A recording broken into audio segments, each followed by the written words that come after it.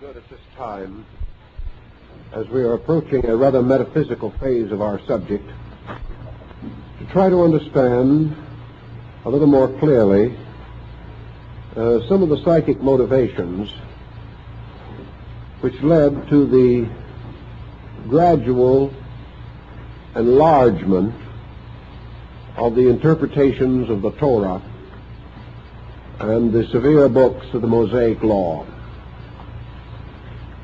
As you probably realize, there are in this world many persons by nature inclined to a mystical point of view. They arise in all nations and among all religious groups and in every time of history. They constitute usually a minority. For the most part, thoughtfulness belongs to minorities. And there is only a small part of mankind that seems naturally endowed for contemplative existence. Yet such contemplation does exist. And to a measure, perhaps, it is a matter of age. Youth is not normally of contemplative mood. But the elders, after they have passed those years of immediate concern about physical things, sit together in the twilight of their age and ponder not only the world they live in, but the mysterious universe to which they shall so soon return. Thus age is a time of contemplation. And this was more so in early days when the interests and activities of peoples were more simple and natural and less stimulated by artificial considerations. But it would not be wise merely to say that the thought of Israel was only the thought of its elders. For there are those who seem to be born of great age, and others, even in the course of years, do not achieve it. So we find among the Jewish peoples a contemplative group, perpetuating itself from generation to generation, and even though scattered by the diaspora, still continuing in their own ways, not only contributing to a mysticism in Israel, but to a measure enriching the Christian mystic and the Muslim mystic. As a result of this contemplative process, the old Jewish mind sought in Scripture not only the letter of the law, but something of its spirit. And the sufferings of early Israel probably quickened this need in the consciousness of the people, where troubles, worries, and fears gather heavily upon a tribe. The people of that tribe seek the consolation of the Spirit. They find words are not enough, even kindly words and good words. They seek for richer meaning, for broader interpretation. Also, in the course of centuries, the letter of old law has a tendency to become obsolete. Matters which were of great interest at a certain time may lose their interest in future times. And it is not good to be in the presence of a sacred book that belongs only to the past, to ages dead and conditions no longer relevant. Yet the jots and tittles, the words and letters cannot easily be changed. But man, by his own moods, can alter the meaning to his needs. Thus interpretation comes in, enriching tradition, and in turn enriched by tradition. And in Israel there has always been this mysticism, come down from the prophets, come down from the day when the judges judged in Israel. And Israel, of course, had a very peculiar type of spiritual teacher, a living prophet, a holy man walking with his brethren, yet divided from them because he had received the anointing power of divine insight. Thus there were prophets in Israel, men of vision, as in the story of the visions of Ezekiel and Isaiah.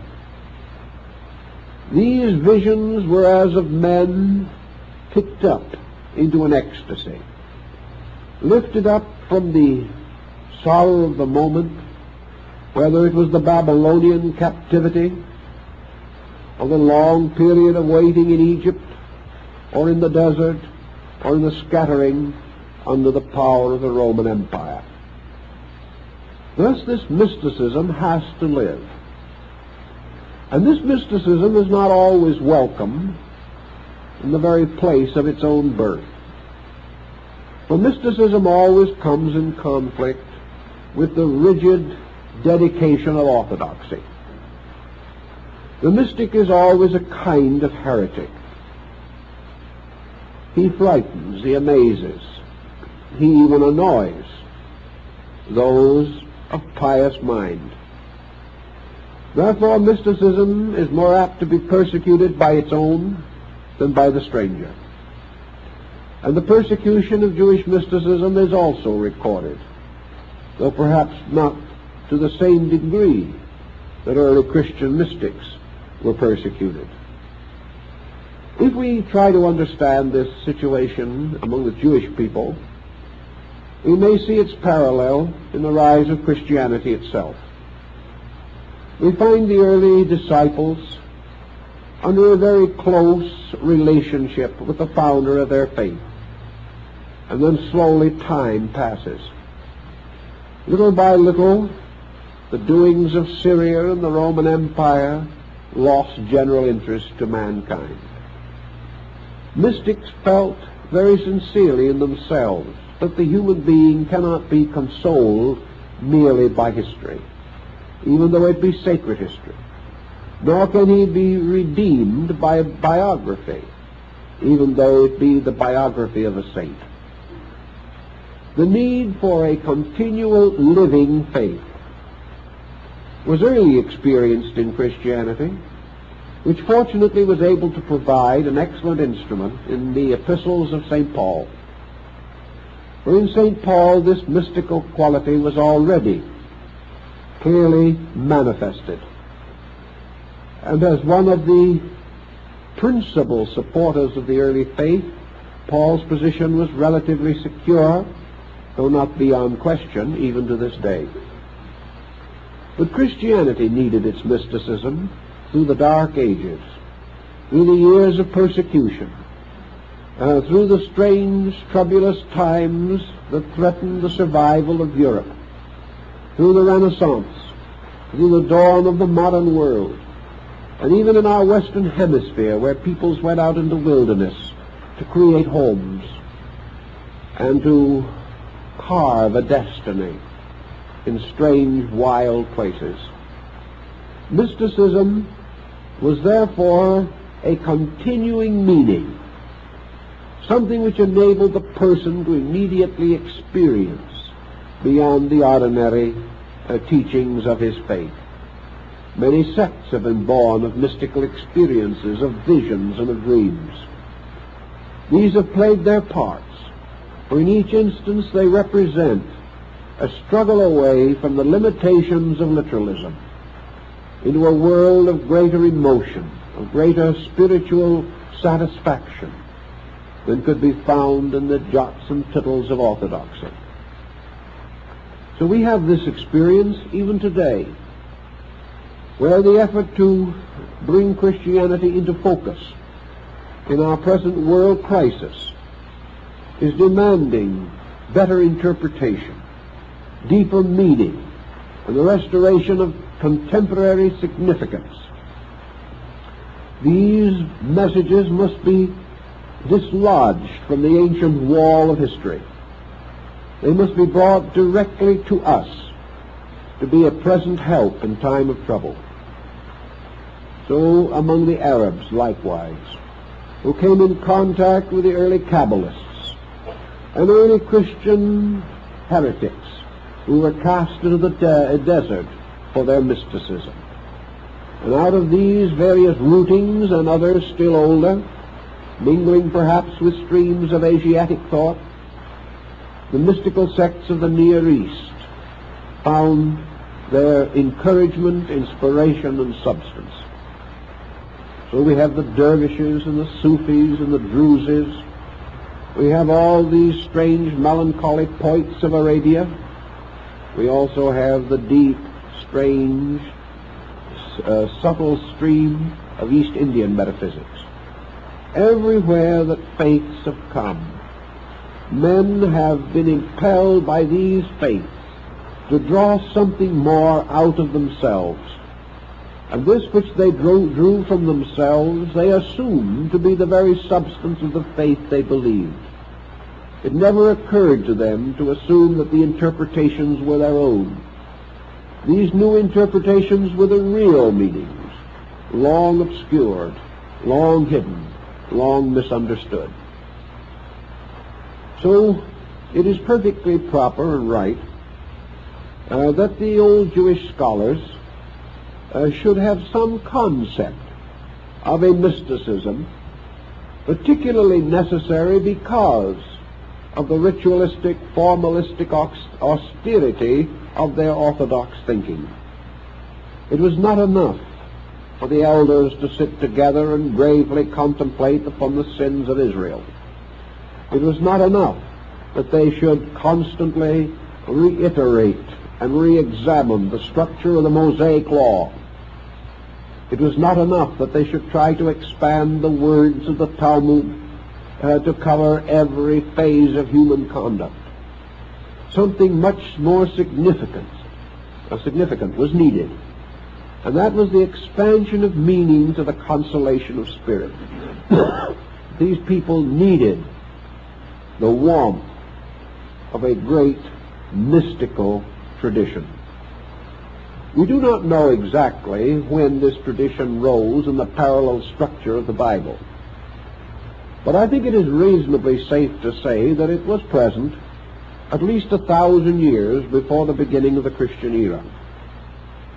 Probably in the very early time, there was not as much need for it as later developed, but the foundations were already there, and the early students of Jewish metaphysics were convinced that their great mystical traditions descended from Moses, who had received not only the tablets of the law and the formal structure of Jewish religious jurisprudence, but had also received upon the mountain the secret and mystical instructions of God.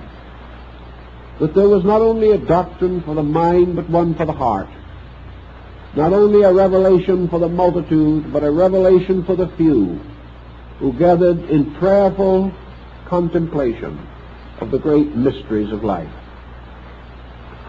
By this passage, by this thought, we see that another constantly jogging factor was present.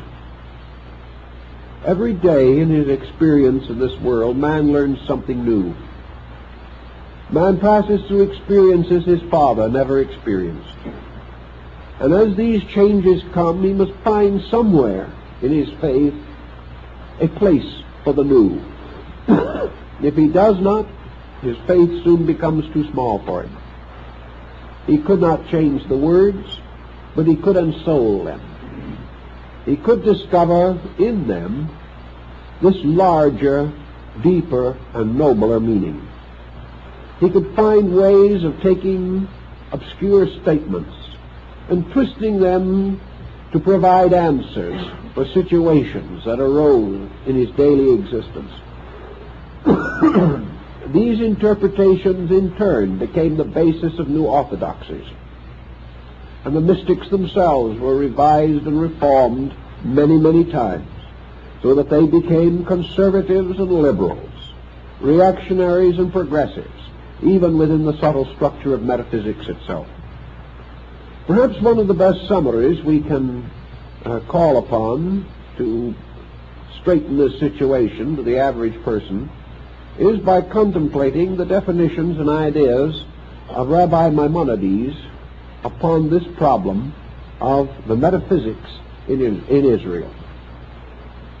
This great scholar, who was the body physician of Saladin the Magnificent, was quite convinced that, contrary to popular belief, that there was a metaphysics among the ancient Jewish people, that there was a mysticism there and always had been, inasmuch as it arose in the very consciousness of Near Eastern peoples, that this mysticism was concealed from the multitude, and that at an early time esoteric orders and secret societies arose among the Jewish people. And admission to these was by a kind of invitation only, and only those who were the most advanced and the most comprehending, the most subtle in their thinking, the most dedicated in their lives, were ever permitted to share in what might be termed the secret doctrine of Israel. That this doctrine existed, Maimonides was fully convinced. He was not certain, however, just exactly what areas it covered. He was inclined to suspect that the mysticism of Israel was concerned first with an effort to understand the invisible universe, that part of creation which, ascending from the spheres of the known and the comprehensible into the ever more attenuated realms of the divine, was populated in its own way by angelic hosts and archangelic creatures, by mysterious beings that never appeared in our mortal world at all, and that there was some kind of a magnificent universe, far away in quality, but perhaps immanent also in value, wherein dwelt divine things, the roots, the keys, the sources, and the substances, from which illusions, shadows, forms, and mysteries are suspended into the physical world. Philo-Judaeus, following the ancient mysticism of his people, found that it mingled conveniently with the mysticism of Neoplatonism and the metaphysical systems of the Orthics and the Egyptians. And he even went so far as to suspect that perhaps this mysticism of the Jewish people originated during their captivity in Egypt. Probably, however, it was older, for such mysticism was also to be found in the valley of the Euphrates, among the ancient peoples of Assyria and Chaldea. This mysticism has always been, for there was always a poet who went out at night and sat under the stars and tried to understand life. These poets were the carriers of the mystic way, even as the troubadours, the poet musicians of medieval Europe, perpetuated the mysticism of early Christianity.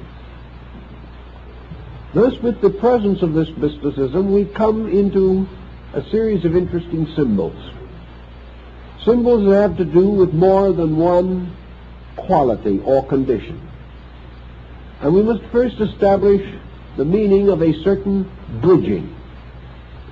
Whereas in our modern way of life, especially in Western Christianity, we have been inclined to regard as God wrapped in a mystery, this spiritual source of ours, I think the old Jewish rabbis were a little more courageous.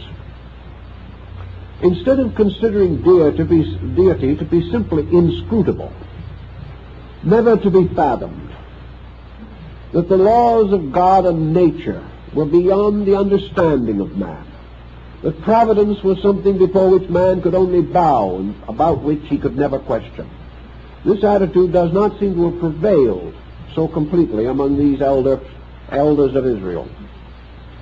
They really believed that if this mystical universe of causes existed, that if region and realm extended far beyond the visible and the knowable, that their prophets were lifted up, as in dream and in vision, and in some strange majesty of power, and were carried into these invisible worlds, that it was even possible for man to approach the very presence of God and return to earth alive, as Moses had done from the blazing crest of the mountain. These peoples seemed to feel that man could wander into the inscrutable regions of the divine abode, that it was possible for man, as the beloved child of heaven, to come into his Father's presence. And out of this came an interesting dual philosophy. And this philosophy centers around a symbol which I think is of value to us. And that is called the Merkaba, or Merkaba, the chariot of righteousness. This first appears, probably in fairly clear statement in the Bible, in the vision of Ezekiel. And here suddenly a strange and mysterious vehicle presents itself to our consideration. It is a strange floating thing, different from any structure man has ever conceived. It was full of wheels, and the wheels were full of eyes. And it was guarded upon its corners by the 4 cherubs, and their wings formed a throne. And in the midst of this strange machinery sat the Ancient of Days, a strange, mysterious being, aloof and alone. And this great chariot, accompanied by its attendants and by the hosts of heaven and by the angels and the archangels, appeared to the prophet. And after the vision had been accorded, it returned again to its own remoteness in the heavens. Many have attempted to explain the meaning of this chariot that appeared to Ezekiel. One of the most natural and proper explanations is that this strange thing with its wheels within wheels was the universe itself. That the universe indeed is a machine, a wonderful chariot, the chariot of heaven, and that in this mysterious moving universe, forever thundering along its appointed ways in space, was throned the charioteer, the supreme power itself, riding upon creation as upon a chariot throne. This seemed to also suggest many other phases of Eastern thinking, which contributed gradually to the integration of the structure of the Kabbalah. All these wheels were worlds. These worlds were in reasonable relationships to each other. The universe was divided into levels and planes and spheres and abodes. Some of these were divine, some of them were sidereal, some were terrestrial, and others were infernal.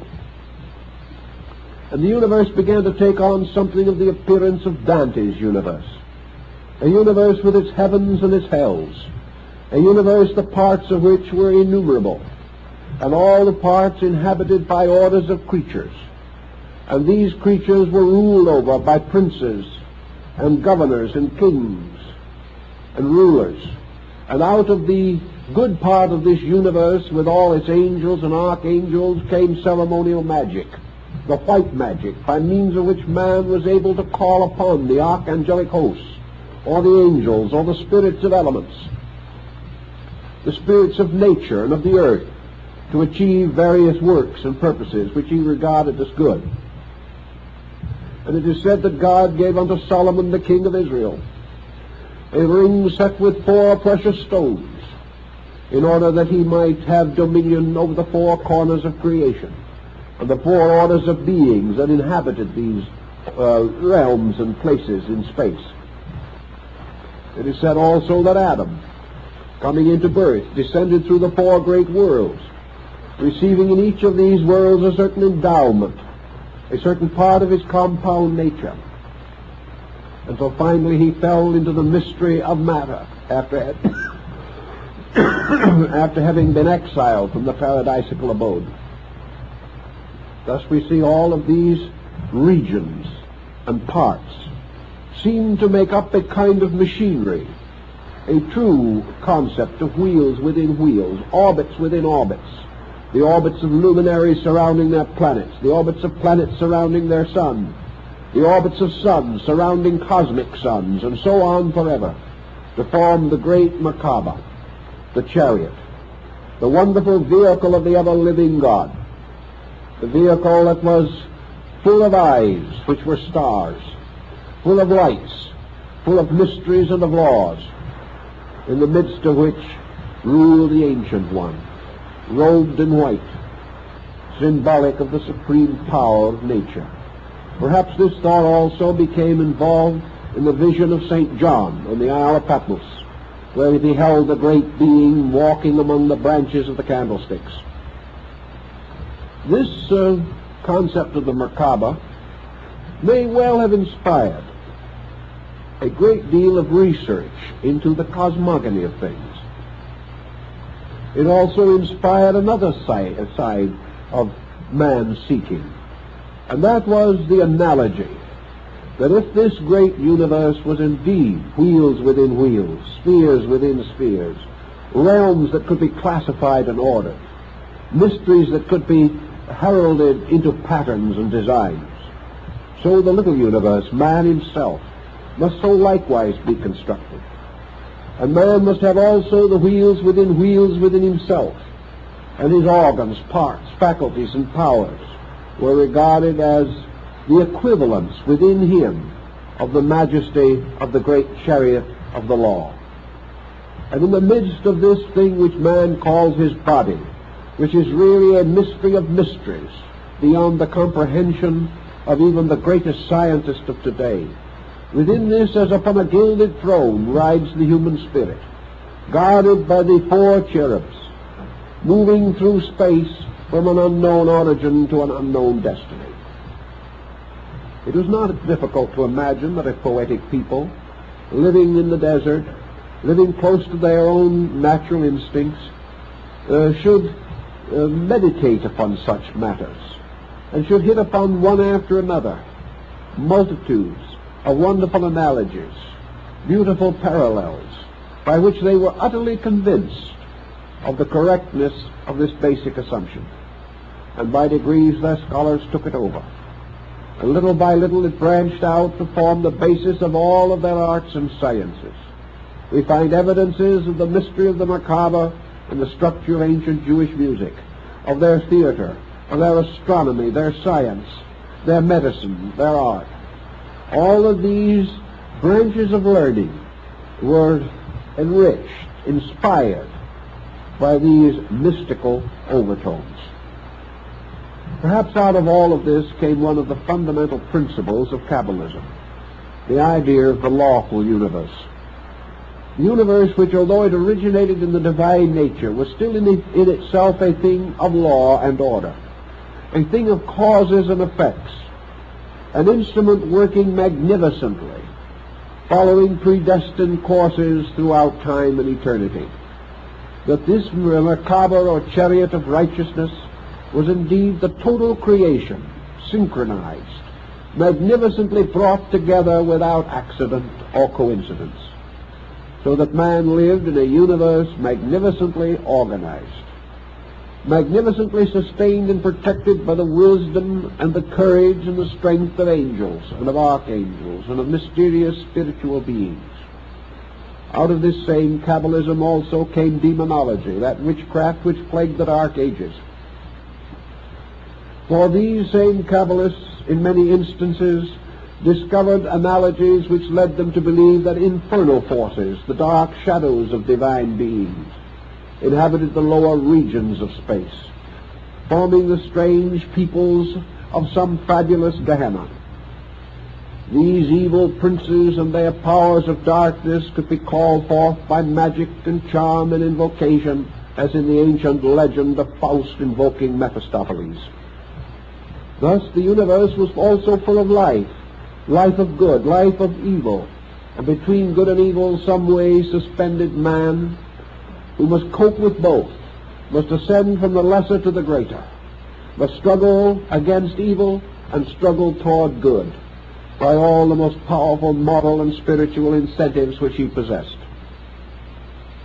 On and on went these interpretations, and other prophets followed in the ways of the first ones. And little by little the mystery of the Merkaba took upon itself a fuller and more complete interpretation. There was a belief among the Jewish mystics and even among the more orthodox peoples that there were certain persons, certain prophets, in a certain descent from Adam, who were permitted to depart from this world without knowing death, that they were picked up in righteousness, as was Enoch, and carried into the presence of God. The angel that appeared to Moses to invite him to ascend the mountain to receive the tablets of the law told Moses to rise and follow him into the presence of God.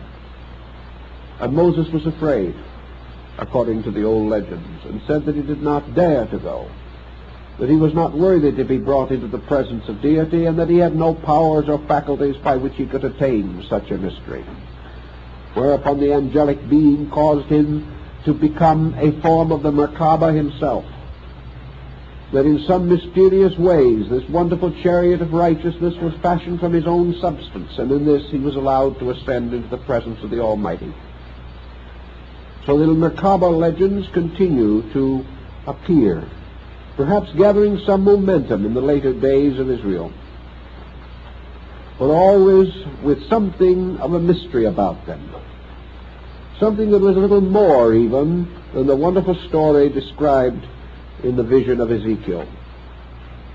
Gradually we have a hint here and there that we are in the presence of a strange mystery story, the keys of which may completely elude us, but about which certain intimations can nevertheless be suspected. We are told, for example, that the mysteries of the Merkaba were mysteries not for the profane, or for the young, or for those who had not attained insight. That for the average person, the mystery of the Merkaba was a terrible and tantalizing thing that could lead only to destruction, misery, and death. So the old rabbins repeatedly warned their followers not to explore the region of this strange belief, not to seek for its true meaning, lest they discover it, and by discovering it, destroy themselves. Now, such warnings as this are rather interesting, especially in more modern times where greater audacity, if not better judgment, prevails. In this time and in this generation, and even for several centuries, therefore, research has been rather quietly but systematically carried on among students of Jewish metaphysics to see if the threads of this story could be put together into a little better pattern. Something was accomplished. In the ancient days of Israel, there were very few mystics, but these were bound together into a secret order. These secret orders were the orders of elders, chosen from among the elders, from among the wisest of Israel. These were bound by oaths and obligations, and their instruction was conferred upon them with the promise of total secrecy. Even the modern Jewish historian knows that these secret societies existed. And he also has dared to say that among the most important concerns of these secret orders was the Merkaba of righteousness. That in some way the whole of the esoteric doctrine of Israel centered in this mystery, a mystery which even many modern Kabbalists have never heard about, and a mystery which is certainly not generally accepted or considered by modern Jews. Yet this mystery, in some way, was the very soul of the law. And there are various Mishnahs bearing upon it.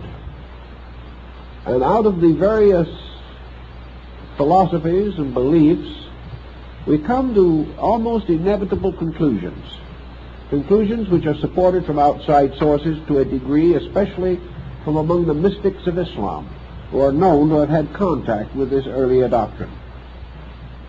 Among the Muslims, we have a very interesting legend, which is part of the story of the Arabian Nights Entertainment. and that is the story of the flying carpet. Now, everyone has read the story, and every once in a while it appears in some interesting cartoon or short story or fable in modern news.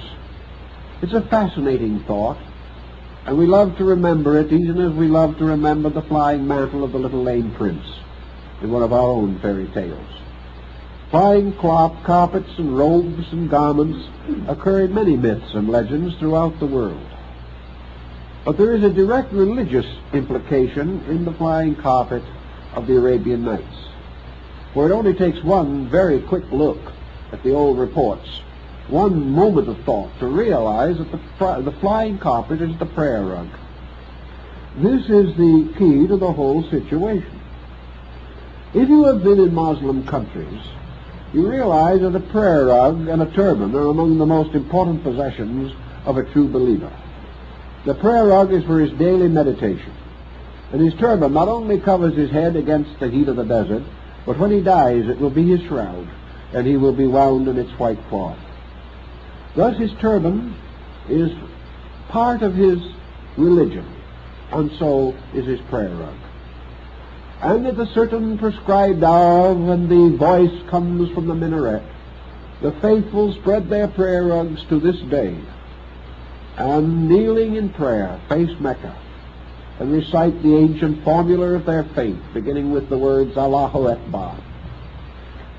Now, the prayer rug is not out of fashion even in our day.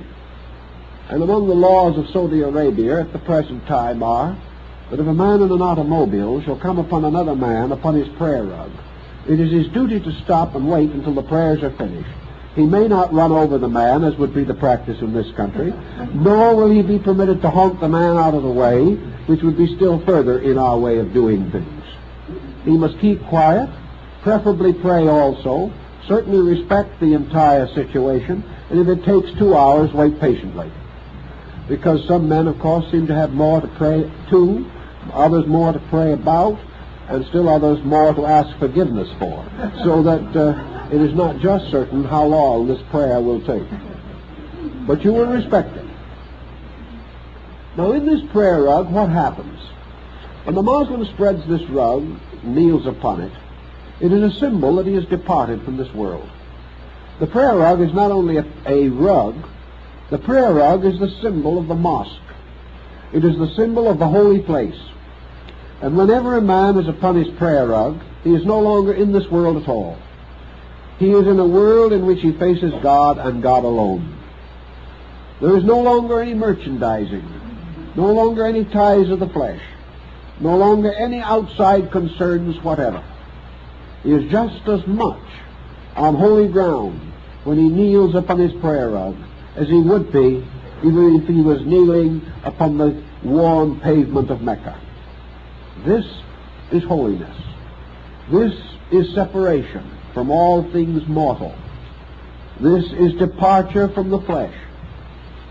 And as he values his immortal soul, the Muslim will cause a wall to be built around the borders of his rug, and out from the world nothing shall enter into that place.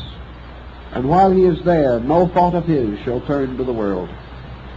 He is alone, even though he be in a marketplace with 10,000 of his kind. In that moment, he and God only exist.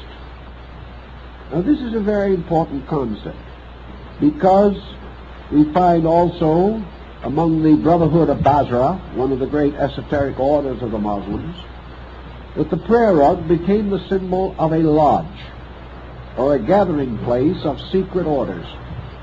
It was so also employed in some instances by the Druses.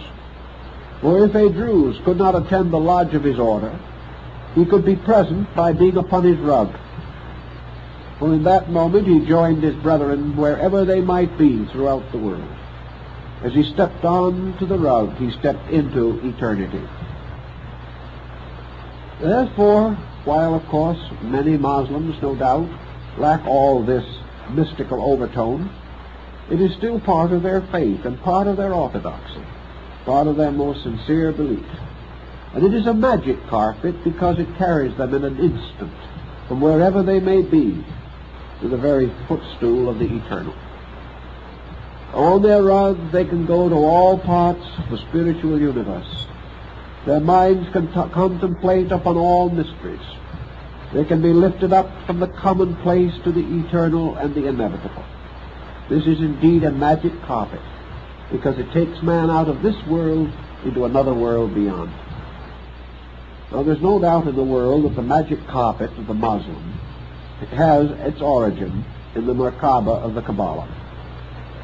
This Merkaba, therefore, or the chariot of ecstasy, was the mysterious vehicle by which the consciousness of the devout Jewish mystic was carried from one region of space to another, ascending to the very footstool of the divine, even as Muhammad is said to have made his night journey upon the lightning flash, the strange monster called al-Barak. In the twinkling of an eye, the prayer rug carries us throughout space. In the instant of instants, the Merkaba, as the chariot of ecstasy, carries the true believer out of the profane, out of the commonplace, into the strange world of divine realities. Now, it is obvious that there is really no such a kind of vehicle that corresponds either with the prayer rug or with the Merkaba. Certainly, to all but himself, the Muslim is right where he was when he started. Certainly, there is no indication that he departed into some mysterious realm of abstract space. Therefore, the prayer rug was in a measure a symbol of departure into withinness. It was the retiring of the soul into its own eternity, on the assumption that as man went inward into himself, he also moved outward into space, and that as he found the core of his own being within himself, so he found in that same flash of enlightenment the core being at the root of all existence. The Merkaba, then, must be a symbol of something like the prayer rug. And, of course, the mystic in Islam, the simple mystic, tells you that it represents only this one thing: the concentration of the mind, the internalizing of consciousness, the mysterious power to blot out the irrelevant and the irreverent, and to come back into the inward abode, the secret garden of the heart. Here all the wonders of magic and mystery unfold in the soul of the believer. This again does not go very far, but it is one step towards something. And I think it is also one step toward the understanding of the Merkaba of righteousness. When we think of a vehicle, when we think of some kind of an instrument by which something can be accomplished, we are also inclined to use the term to cover the concept of a method, a means, a way. This instrument, the Merkaba, therefore, is not only a chariot, but it is a method. It is a kind of instrument by means of which miracles can be wrought. The Sufi has the same idea exactly about his prayer rug. We are moving on parallel incidents entirely. The rug itself is very often strangely designed and ornamented. One of the most common forms of ornamentation being that the design represents the open gate of a mosque. This open gate of a mosque represents an opening between worlds. It represents a door, like the gateless gate of Zen, which leads from the objective to the subjective. The same is true of the Merkaba. It is not only full of wheels and eyes, but it is also full of roads, of strange paths, the 32 paths of 𝗧𝗿𝗱𝗍𝗋. It is full of winding ways that lead through the 49 mysteries of existence to the final 50th mystery, which is locked in the heart of the infinite. So that in this idea of the chariot, we also have a proper term or thought for a peculiar way of doing things. In other words, the chariot became the true symbol of the secret doctrine of Israel because it was the figure used to conceal what I have decided to call Jewish yoga. Now, there will be a lot of people, probably a good many Jewish people, who will think that this is rather far-fetched. But let us see whether it is far-fetched or not. Is there any people known in this world that has not, in attainment of culture, developed a discipline of insight? Is there any civilized nation that has not had its mysteries, that has not had its secret disciplines for the development of contemplative life? Is there any people that have not had rules and regulations that were for the few, even as it is said in the sacred scriptures that the 𝗧𝗿 is for the Hasidim? Is it not true that the mysteries of God are for those who have sought them out or have been initiated into the rites, who have become those in whose heart, as the old work says, the fear of the Lord hath brought righteousness? Therefore, can we not pretty well assume that as we know this art existed in Egypt at the time of Moses, as we know it existed in India before the time of Moses, as we know that it has existed in the Near East ever since the contact between Islam and the Semitic tribes, is there any reason to doubt that somewhere in this strange complex of beliefs there must have been the Near Eastern and Syrian equivalent of the common belief of all Eastern peoples?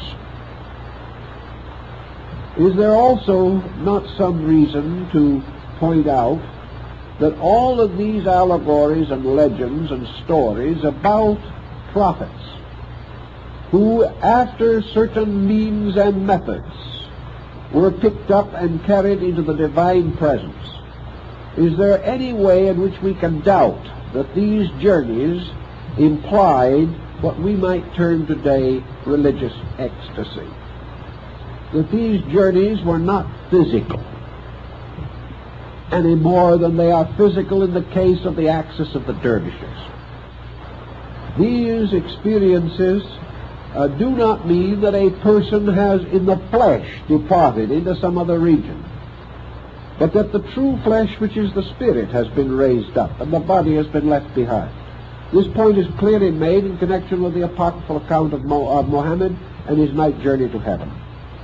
It is reported that while Muhammad himself, standing upon the rock Moriah in Jerusalem, took hold of the lower rungs of the ladder of silken cords that descended from heaven and slowly ascended through the 7 gates, that while this was happening, the prophet himself was asleep at Medina and was there seen by many persons. Muhammad never declared that he had been in Jerusalem in the flesh, but rather that he had been carried there upon a mysterious steed composed of 7 animals, 𝗧𝗿𝗱𝗶𝗁𝗋, which again represents to most esoteric students a symbol of a secret methodology, the magic of conscious projection, the mystery of controlling the relationship between the body and the consciousness. It would appear from all that we can study, even of Gnosticism, Neoplatonism, and even Pythagoreanism and Platonism in their proper forms, that a religion by means of which there is no esoteric achievement possible cannot long endure. A religion of theory alone, a religion which does not advance step by step until it ends in the spiritual experience of the presence of God, cannot truly be a great religion or an enduring one. Now, the old Jewish writers themselves have loaded this subject with warnings that only the pure of heart Only those most dedicated, only those most wise, only those most courageous must approach the mystery of the Merkaba. This is exactly the recommendation and warning that is given to the students of Yoga and Vedanta. This is the ancient burden of testimony of the Kala Chakra and the great tantric schools of India. Only those who are pure of heart may see God. Only those in whom a great achievement of spiritual integrity has already been accomplished must practice the mysteries of the Merkaba. For all others, this will lead to self-destruction, which is no more nor less than an actual statement of the warnings attendant upon the practice of esoteric disciplines. I think we can, without question, particularly by reference to the Kabbalah and its meditative principles, come to the conclusion that the Jewish mystics were perfectly aware of what we may term yogic practice, that under one way or another, under one name or another, they were conscious of this mysterious constitution of man, with its mysterious gangliated structure, by means of which, through meditation, the consciousness of the individual could gradually be extricated from the complex of matter and be capable of an experience or existence in itself, attended by those extensions of faculties which may normally be expected under such conditions. The visions of the Jewish prophets and seers all tell this same story, and all would indicate definitely that the so-called anointing of the prophet also included an instruction in which a predecessor accepted this prophet into his own life, conveyed to him the mystery of the Merkaba, which is the same mystery that was transmitted in medieval times to the alchemists under the mysterious formulas of chemistry. Therefore, that the actual secret doctrine in Israel is the same as in any other part of the world, a doctrine relating to the power of lifting up man as a spiritual being and giving him the internal experience of unity with divine truth. As we go on examining the various writings and so on, we cannot but feel that this is very clearly intimated. And this brings us to another phase of our problem, which I think also has a direct bearing upon this, namely what we may know about meditational and prayerful doctrines among the Jewish people. We know, for example, that in antiquity it was common to divide knowledge, either into two sections or into three.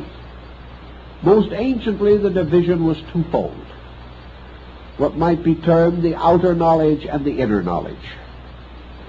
In a later time, the knowledge was considered as threefold, consisting of an outer knowledge, an intermediate knowledge, and an inner knowledge. The outer knowledge in Israel was called the Torah. The intermediate knowledge was called the Mishnah. The inner knowledge was called the Kabbalah. And the Torah was said to be the body of the law, the Mishnah the soul of the law, the Kabbalah the spirit of the law. These three parts of knowledge were matters of interpretation, and there can be no doubt that the intention was to imply, as in all ancient secret orders, that those who attained to the highest degree of these orders attained to some practical achievement. They were not merely individuals who could read a little better or could argue a little more adroitly.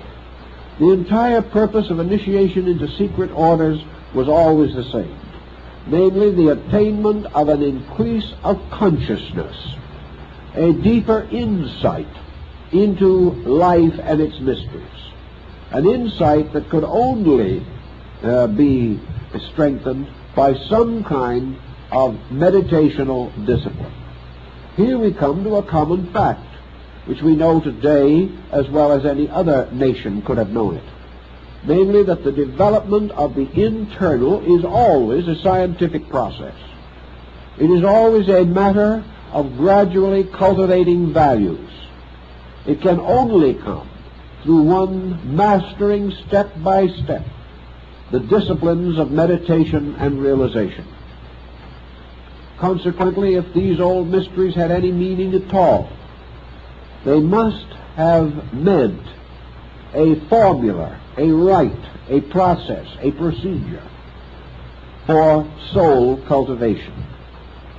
A procedure that was formal and not incidental, not merely part of the be-goodness which was given to the people, but a part of a be-betterness that was reserved for a few, and by that few was held to be sacred, and not to be communicated to any who had not passed through certain probationships and certain earlier developments.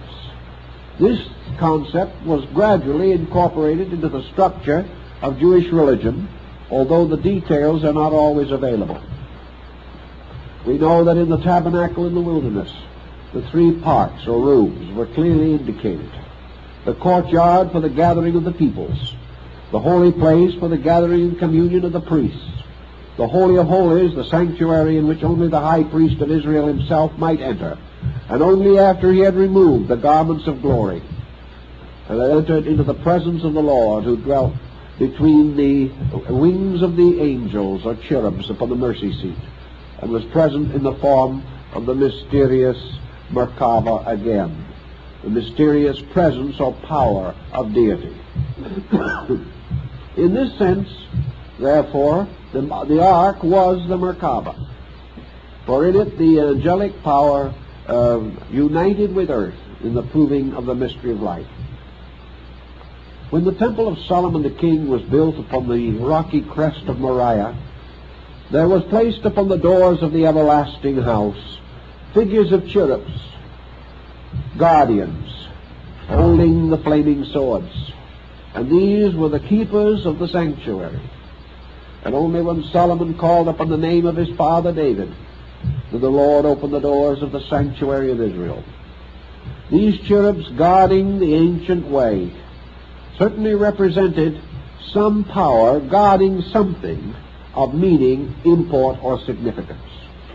The very way of the temple itself was the way of personal growth and development.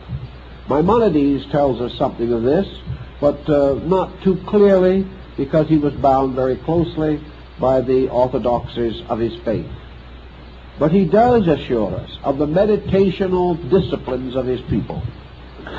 He does assure us that these people practiced spiritual arts, that they sought their Father in prayer and quietude, that they performed not only the common rituals of their faith, but if they were devout, they retired into their closets and there besought in secret the mystery of heaven and the intercession of the divine powers. And in their experiences of this kind, they explored the universe. But even more where disciplines are adequate and where disciplines carry on the entire procedure. The Kabbalah as a structure has been of grave importance among Jewish people. Most peoples have feared it. They have wondered what it meant. They have felt that there was something strange, dangerous about it. But as we go into it, I would be quite certain that the entire structure of the Kabbalah, especially as it is given in the Sefer HaZohar, is a veiled statement of yogic discipline.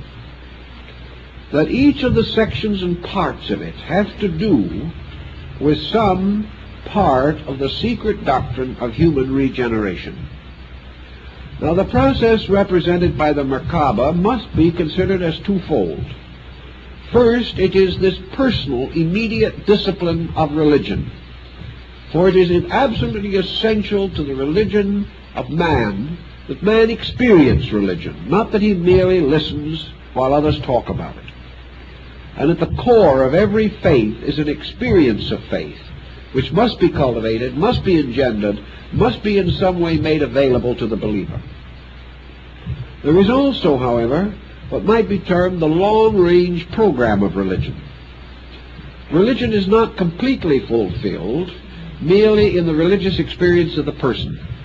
This is especially true among the Jewish people, who have a very strong sense of common salvation. Salvation not for the Jew, but for Israel. And therefore that there must be a communal salvation, in which all peoples working together must be lifted up together into the final state of blessedness. There is no question in the world also that while this subject is again a mystery, that the belief in metempsychosis or reincarnation did sustain the secret sects of Israel. Therefore that they had as in Asia the concept of a long enduring process of self-improvement, the gradual overcoming of the world. They also recognized, as all mystics have, that the mystical experience is only a symbol, an intensified symbol of a process that must take place in society for the ultimate regeneration of all living things. That which comes to the mystic for a moment, in his trance or his ecstasy, represents the presence of faculties that must ultimately be so completely trained and disciplined and revealed that the whole world and all knowledge and all peoples will share in the same experience, not only sharing in it for a moment, but sharing in it forever by the ultimate development of the faculties which produce it. Thus in the Kabbalah we have the immediate experience of truth, and we have the remote experience of the regeneration of all mankind. We have the concept that not only must the individual find this salvation for himself, but that it is part of a system which reveals within him and within all human beings the instrument necessary for this final perfection of man. So the Kabbalah actually does teach that within the nature and constitution of Adam, even though he be in a relapsed state, there is still the whole mystery of heaven, that the mystery of heaven is locked in him, that it was not taken from him but closed within him, that as he fell into material condition, those parts of his nature which were divine were obscured, drugged, made heavy and laden, as in the Greek philosophy. But that these mysteries were not taken away, they were merely submerged, like some strange ancient land submerged beneath the depths of the ocean. Thus man, coming into mortal existence, was still the divine being he had always been, but his divinity was hidden as wings under a shell. And he was therefore born into this world, so few of days and full of troubles. Yet within him always was the presence of a divine power, and more than this, the presence of a divine plan. And that the perfection of man is as inevitable as any other process in nature. For a time, this inevitable unfoldment, evolution, or release of man is carried on by nature. This process continues until there arises in man the mysterious complex which we call intellect. Gradually, as man passes through certain stages of evolution, he becomes a self-thinking creature. He becomes a being capable of reasoning power. He also becomes a being capable of self-understanding and self-analysis. As this change takes place within his nature, it does not change the laws under which he exists. He must still grow through space as he has always grown, step by step, in the fulfillment of every truth and principle which is part of his own being, or of the universe in which he exists. It is, however, given to man, as the Mishnah also tells us, that at certain time that he takes hold upon his own destiny, that he is no longer a creature led in darkness, he is a self-leading creature. And at this time a certain limited determinism, as Aquinas calls it, is conferred upon him. Man is now privileged to choose whether he shall consciously take upon himself the work of salvation, or whether he shall ignore this, continue in the furtherance of his own personal and private enterprises, and wait for nature to perfect the work. Most persons choose the latter course, And as a result of that, they are under a constant difficulty while nature is perfecting the work. Instead of cooperating, they are forced. They are driven by circumstances. They find their false interests and false projects collapse about them. They find that their selfishness brings only a measure of misery, sickness, and despair. Yet they are continuing on their own way because they have the innate power to do so. There are others, however, that in time come to the conclusion that a conscious cooperation with the laws of growth and progress will simplify existence. Therefore, that there comes a time when man, becoming a self-directing creature, comes into the desperate need of insight. It is not enough merely to have the power to do as you please. The most important thing is to know what you should do, what you should please to be, or to have, or to attain. And as this situation arises usually in the life of the individual when he is not fully certain of these matters, he is thereby confronted with a mystery. He is confronted by an urge, a desire, an impulse, or an instinct to be better than he is without the skill to know how to achieve this end. He has not the experience which only life itself can bestow. He cannot know the ways of meditation because he has not experienced them, yet he desires to establish them in himself. He does not know the will of God for the creature, but he knows that he wishes to obey that will. Obedience without insight is a very difficult and treacherous thing. Consequently, a conscious cooperation with the universal plan implies the need for some way of increasing insight, some way of discovering the nature of that plan. Of course, under those conditions, the first thing that the religiously minded person might do is turn to his Holy Scriptures. He will turn to his sacred book. For there he will discover that he is again in difficulty.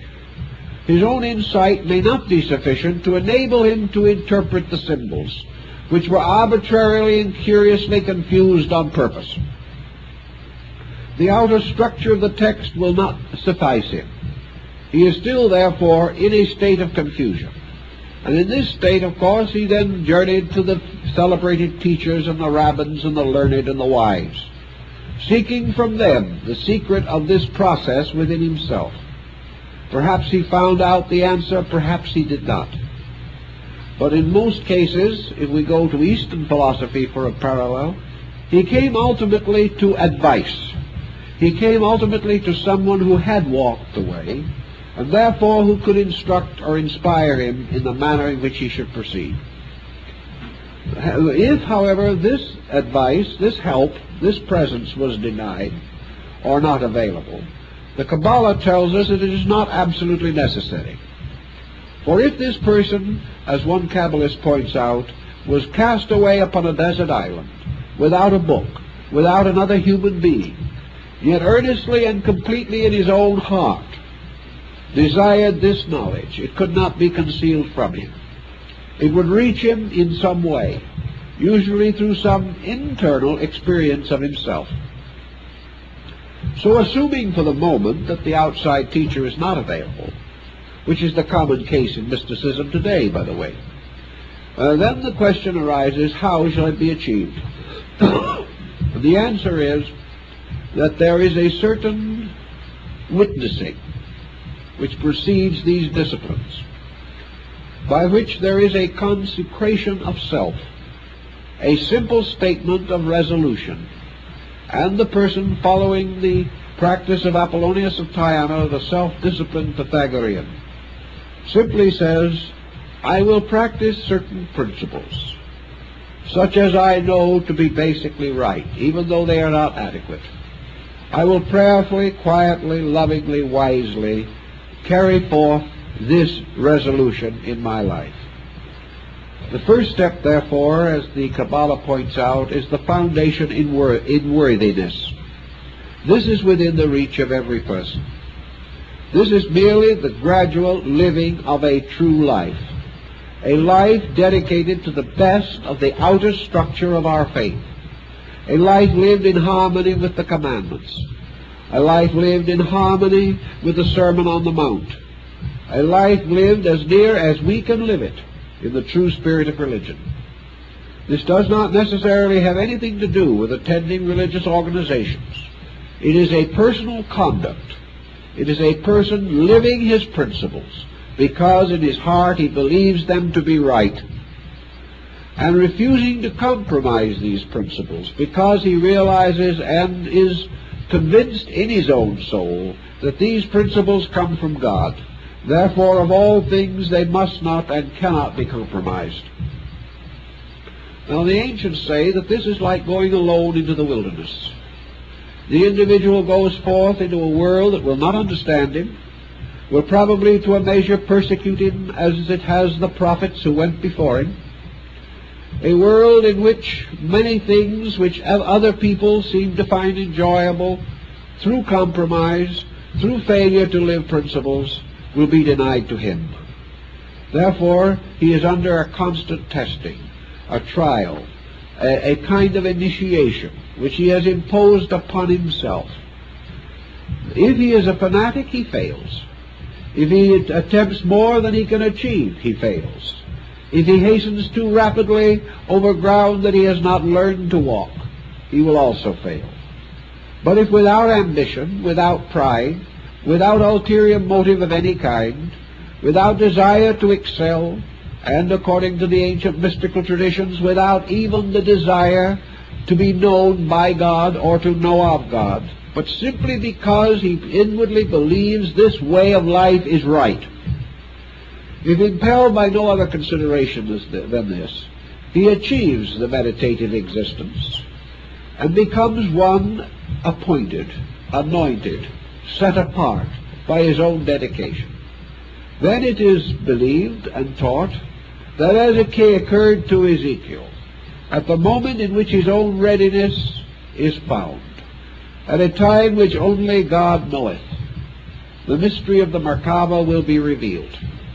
The heavens will open, and the secrets of the esoteric arts will be inwardly and intuitively known. Therefore, that it is not necessary for them to be communicated. It is only necessary that they be merited in a true, a complete, and adequate way. Now, this revelation comes not in a single night, or in a single hour or day, but consists of a gradual enrichment of the faculties and powers of the individual. He is simply growing more rapidly than his time. He is achieving in himself an increased tempo of evolution. He is growing in a rate which will cause him to be nearer to the goal of evolution than those around him.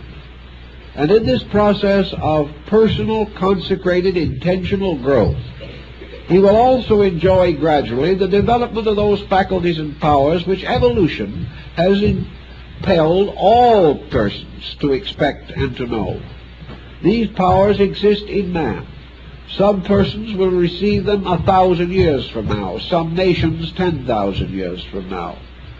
But to the individual who merits them by the anticipation of the qualities and practices related to them, they may be more immediately available. Thus the powers of the seer are not a unique, unnatural group of powers. They are merely faculties that all men will possess in the fullness of time. But because the seer has dedicated himself, has anticipated time, has grown more rapidly than the common demand, he achieves ends which in his own day appear miraculous, but which will be sustained and justified in future ages. As he proceeds, therefore, the heavens open to him by degrees. All advancement is by degrees, and this advancement carries with it the next step of itself.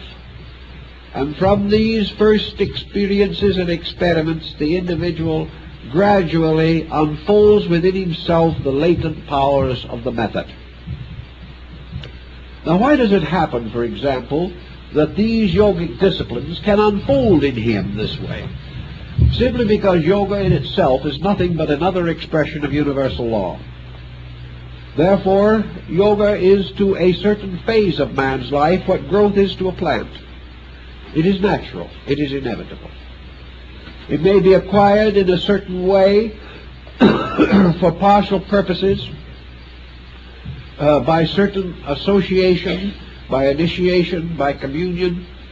But if these things are absent and the universe is honest, it must be that while it may be happy, convenient, and pleasant for the chela to sit at the feet of his guru and in this way gain enlightenment, it must also be that the disciple, if ready, must attain this enlightenment if there be no guru.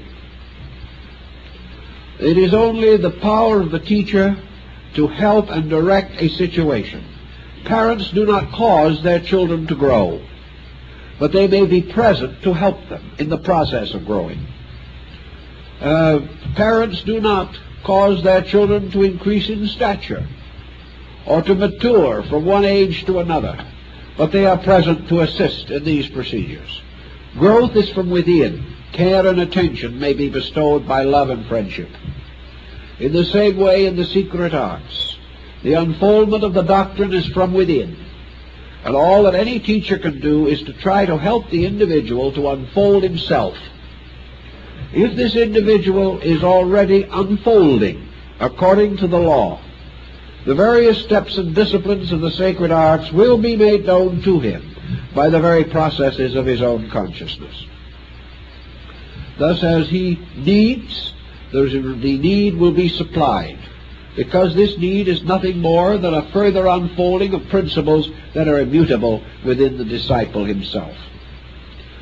So if in some nations these practices are called yogic, and in another group of peoples they have no name at all, this has nothing to do with their efficacy and fact. The Chinese Taoists practice them one way, the Japanese Buddhists another. The Zen tries to cut through them all with strange doctrines. They were parts of the wisdom of Persia and of Greece. They were known to Pythagoras and Plato. They have been always part of the wisdom of Islam in Arabia, and they have always been present in the mystical speculations of the Jewish people. Only some did not name them at all.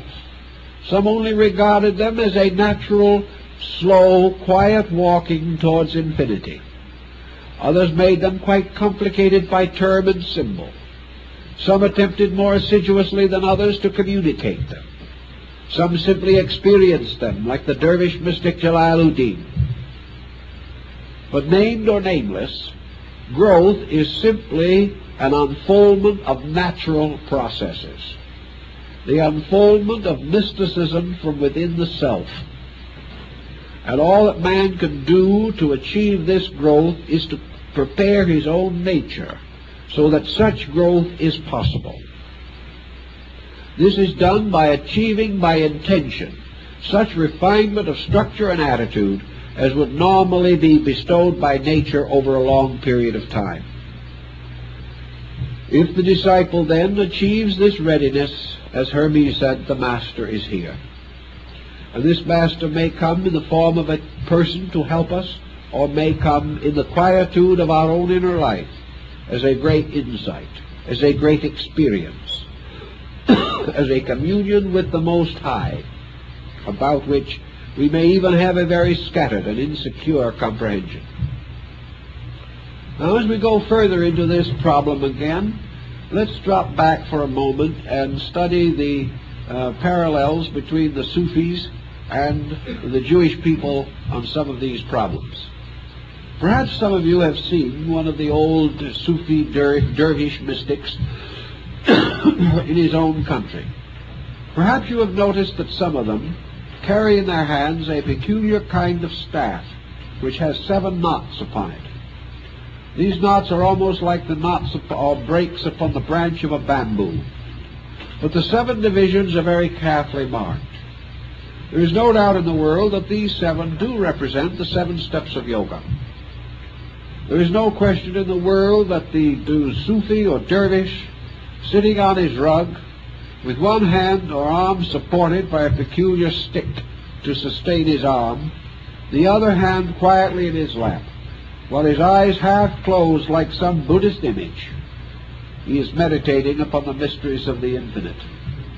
These experienced teachers and mystics have always believed that by the power of their inner doctrine they could journey to assemblies of their own kind. It is believed that these mystics project themselves at the time of the feast of Ramadan and join in a holy and sacred ceremony on the roof of the Kaaba at Mecca. These mystics traverse the whole world according to their own teachings, journeying here and there in the spirit alone. They possess the power, if they so will, to project an image of themselves that may be visible for a time. Then they vanish again, like the strange magicians of the Arabian Nights. The people of Islam today fully believe that these things are so, just as a great many Indian mystics, even in this rather materialistic and transitional period, are quite certain of the essential principles of their yogic teaching.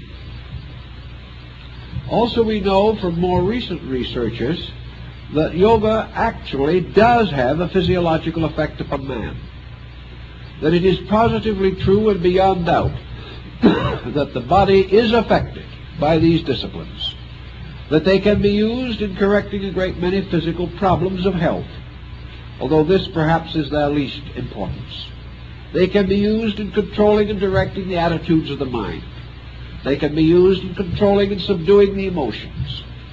They can be used in the development and strengthening of extrasensory faculties and perceptions. These things have been the common knowledge of Asia for thousands of years. We have yet to disprove it, and what small, painful research we have made sustains rather than disproves this old belief and tradition. We are coming gradually here in the Western world today to a rather critical period in our own religious life. Perhaps the average person of today, more than at any other time in history, is completely isolated from what you might term a true mysticism. We have a certain amount of mystical or metaphysical organization.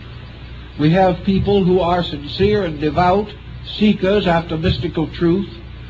But this strange world of mysticism that was known to our ancestors is strangely obscured for us today. For the most part, Western man is without resources in spiritual experience.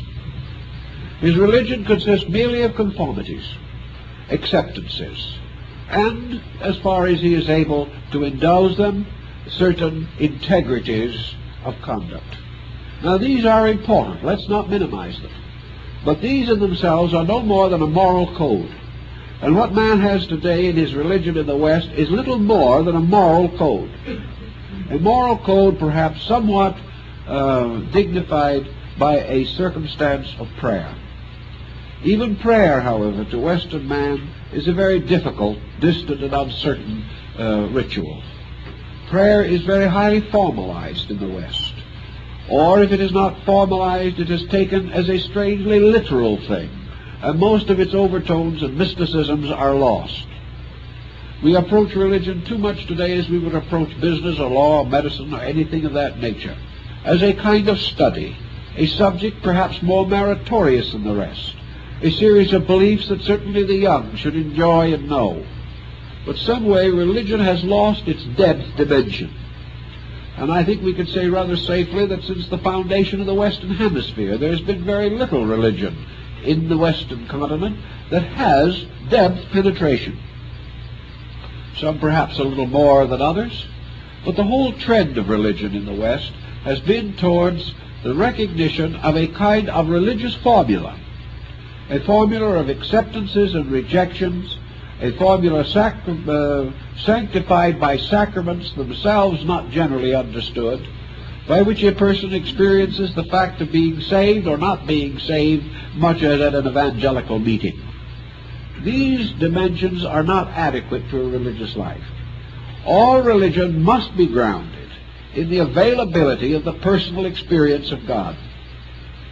All religion must truly be a means of approaching a higher state of consciousness. It must be an enrichment of our power to know, not merely our strength to believe. Religion must go somewhere. Religion must be something more than that which we take with us to the grave to help us to make a transition. Religion is not consolation in the last hours of life. Religion is a perpetual experience, an experience which belongs to all worlds and all spheres, and which we must carry with us out of this world as we brought it with us into this world. To get this higher concept of religion, there is only one possible way of approaching it, and that is to recognize that religion is a sacred science, that religion is a method anciently established by means of which man may attain maturity of consciousness. Unless we have this concept, our religions become very little in the terms of true solution. They become faiths we can change every weekend. They become beliefs in which we can share without being impelled to any particular change of attitude. They can be the kinds of religions which we take with us to war instead of using to maintain the peace. So in this entire mystery, the only possible solution to a religion is its depth dimension.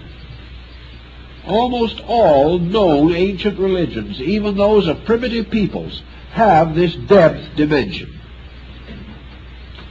It is obvious from all of their sacred writings that the Jewish people had this depth dimension. But that, like all other people, including ourselves, all did not favor it, or know about it, or practice it. This is not so important. It isn't important to the dervish that his religion has this depth dimension, except in the sense that it is there when he is ready. He may not be ready. He does not demand that others practice it or that he practice it himself, but he knows it is there. And it is the knowing of the there-ness of it that gives the religion its tremendous authority.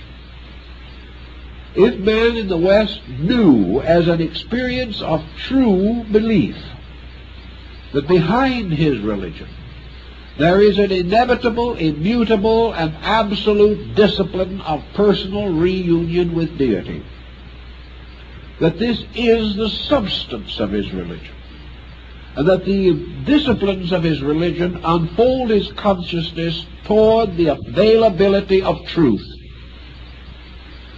And if he really believed this, that his religion was this ancient way, anciently known to all people, leading from ignorance to reality, that it had a dimension that science, art, literature, philosophy can never have, and that dimension is that religion leads to the personal experience of God,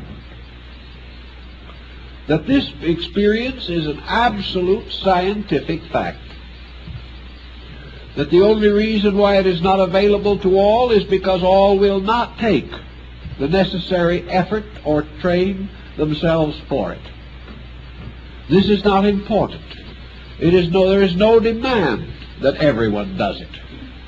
The only demand is that it can be done.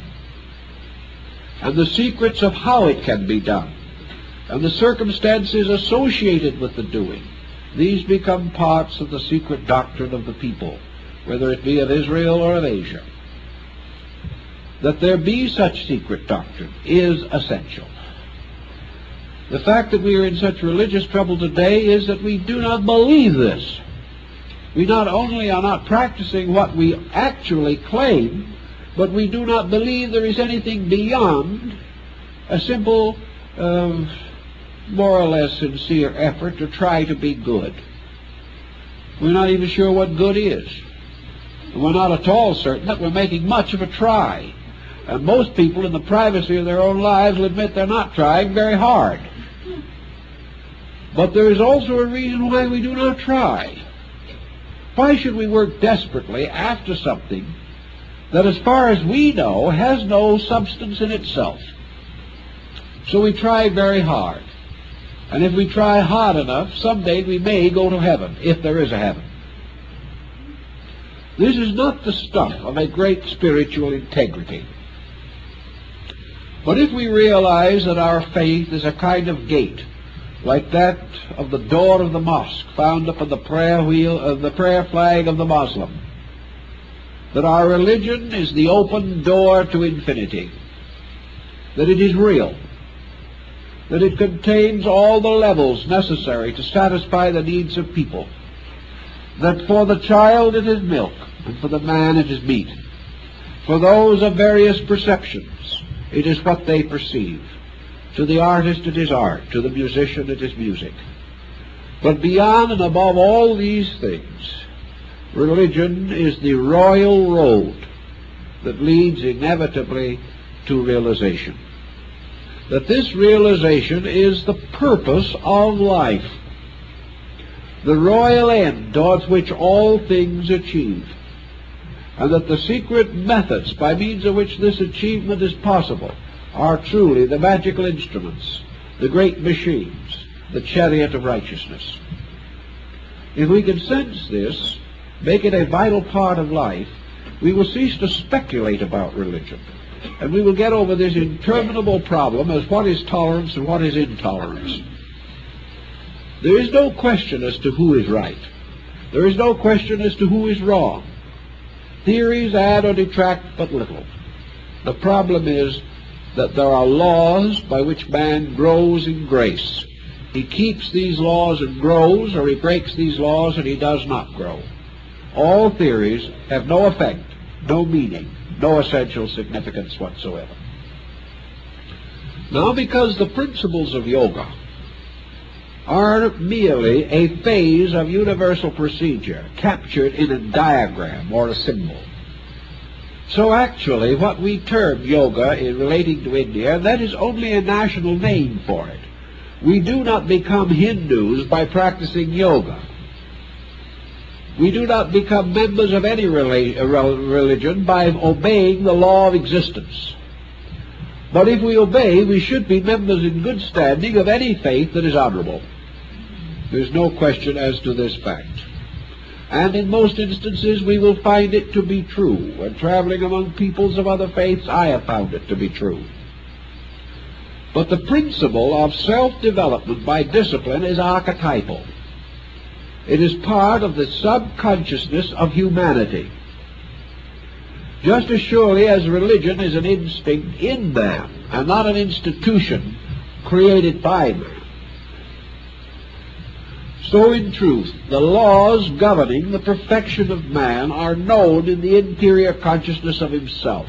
They are subconscious to his own nature. He knows that at certain periods in his religious life, he will be as a child, growing and receiving instruction. He knows also that at certain periods of his religious life, he will become as a man, and will take upon himself the control of his own spiritual destiny under God. That he may have various ways of developing this destiny. That this destiny does not mean that he has to go out and wander in the wilderness, nor neglect the problems of life, nor shirk responsibilities, nor run away from the common duties of the day. The true practice of religion consists of this acceptance of a methodology, and the recognition that the detail of this method will unfold as an experience of consciousness as necessary. Therefore, that it is not to be falsely cultivated, and when it comes naturally and properly, it brings no doubts, no questions, no uncertainties, and no dangers. When it is falsely cultivated, or prematurely attempted, or forced by intellectual means alone, it can be of the greatest menace and danger and problem to the human being. So what we know as this process of human regeneration is nothing more or less than human evolution. It is evolution hastened by effort, by will, discipline, and dedication. And this is, again, an interesting parallel to the wheels of Ezekiel, because according to the old writers, these wheels represented the great wheels or structures of cosmic law. Therefore, the chariot that carries the soul to conscious identity with God is the chariot of universal law itself. It is not something different. It is not a magical thing.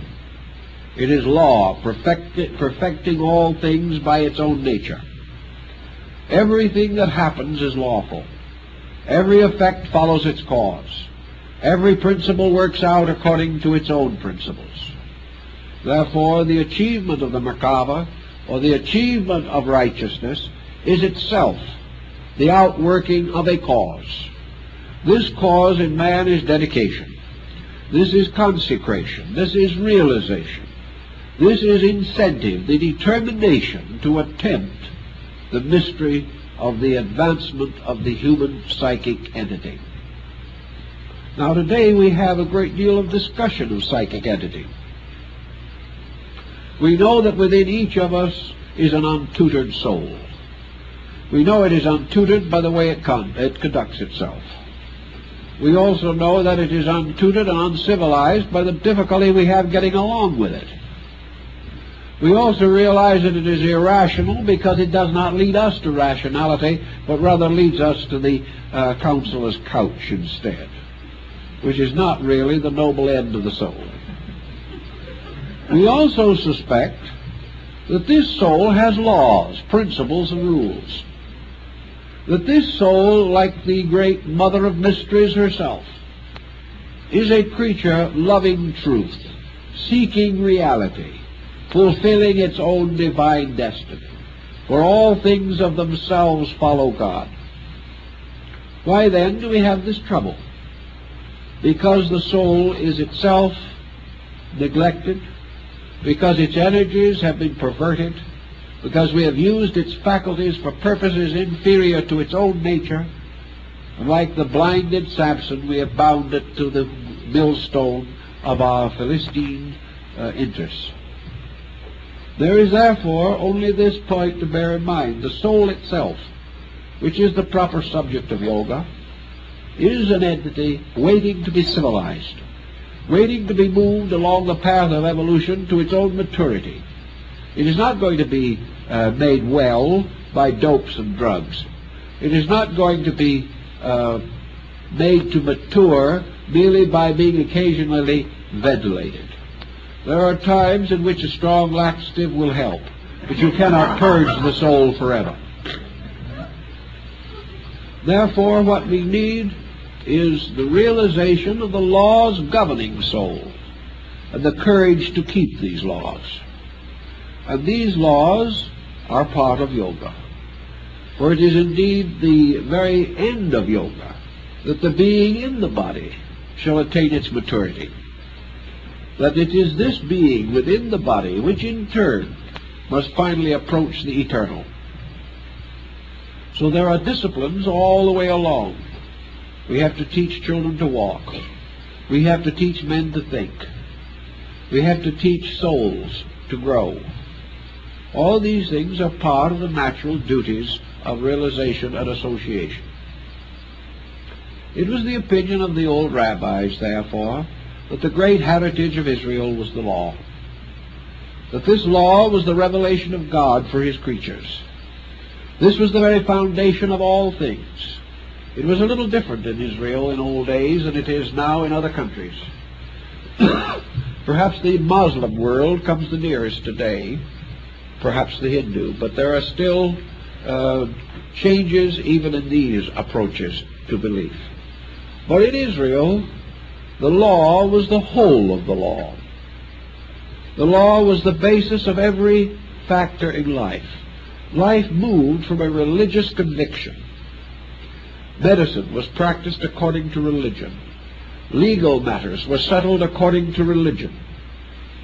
The problem of crops and the division of the land, of profits on goods, and barter and exchange, all of these things were religion. There was nothing apart from religion. Religion had to do with the water supply, with the carrying of food across the desert, with the caravans and the camel routes. It had to do with the date palms and the rocky land where the black tents had to be spread at night. Everything was religion. Consequently, there was no, we might say, profanity in the concept of this people. They did not always keep their faith, and for their weaknesses God was forever chastising them through the entire Old Testament. But at the same time, there was still promise in the prophets that God would forgive. It is the same in a sense today. Everything that we have around us, everything that we do, is essentially religious. Yet we have come to divide religion from practice, assuming that when we talk about God, it is religion. When we talk about practical matters, it is commerce or economics. And there is very little in common between the codes applied to these different fields of specialization. Actually, therefore, in Israel, when you talked about happiness, you talked about religion. When you talked about health, and growth, and veneration for the aged, when you talked about the hope of the people, the coming of the Messiah, the golden age we looked for, when peace would come to Israel, and the wounds of the tribes should be mended, and when the temple of Herod again would stand up on the sacred hill, these things were religion, and they made up the whole life of the people. Therefore, it is not unusual or impossible or unreasonable that religion meaning so much would have to again to some mean even more. So where all men were by nature religious, then the outstanding person had to be outstandingly religious. And in this sense of the word, you come into his esoteric teaching. You come into the disciplines which he practiced, the ancient rules and rites which he followed, the magical arts with which he was accomplished. All these things went deeper and deeper. But in the very deepest part of all, in the veneration of the people, was the man who could talk to God, the man who could speak face to face with the angels, and who could reveal the will of God, as Jonah revealed the will of God to his people. These prophets of the Lord, who in the silence of their mysticism received the impressions which were to rule Israel, these were the most valued and hallowed of all men. And before them even the kings of Israel must bow and acknowledge the greatness of their ways. So in this way, the esoteric doctrine in Israel came to bear fruit, although the tree upon which the fruit grew was never very clearly defined. The mystic, the clairvoyant, the sage, the saint, the individual who transcended death, the person who rose from the grave, who vanished and appeared in other places, all of these things are referred to in the Scriptures. We know not who the strange master of mysteries was, whom we know as Melchizedek, king of Salem. We do not know who the mysterious angel was that wrestled with Jacob. But we know that in these early things, mysticism and physical things blended together out of a strange mingling of the magical and the commonplace. Wherever such reports exist, wherever such fables are perpetuated, we know that the old mysticism was in operation. And the story of this mysticism as the instrument for the carrying of human consciousness from this world to eternity, and perhaps back again, to bring warning to the people. This machinery, this magic, this power, this Merkava of ecstasy, was almost certainly and beyond question what we call yoga, the secret doctrine of Asia, restored or reappearing to us again in the sod of Israel, in the assembly, in the secret teachings, among the mystics, such as the Johnanites, and the Essenes, and the Therapeutai, and the Nazarenes, and the Gebbas, and all these strange sects who practice strange mysteries. And these strange mysteries, which later did descend into the early years of the church, had to do with this secret art of salvation, which has been present in the religions of all people. Time's up, I think.